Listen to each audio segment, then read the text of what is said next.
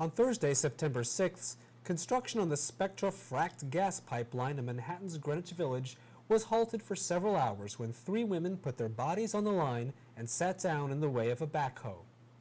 Relations with workers as well as with police officers remained cordial as the women chose to be arrested rather than disperse. They were released again within 2 hours.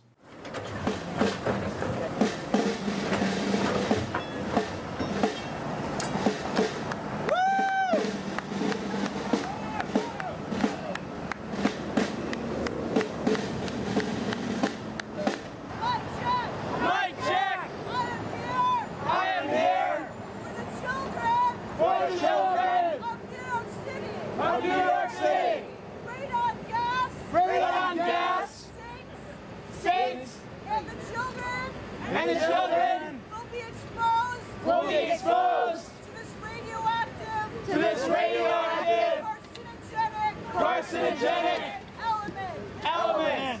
Tell Bloomberg, no Spectra pipeline. No Spectra pipeline. Tell Cuomo, no fracking in New York. No fracking in New York. This pipeline is unsafe. Bloomberg is not protecting the public.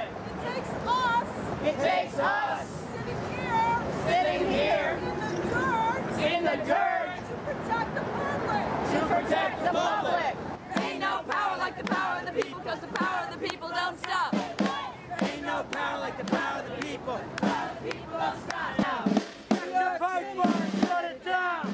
New York City, no Spectra pipeline, shut it down. Move back.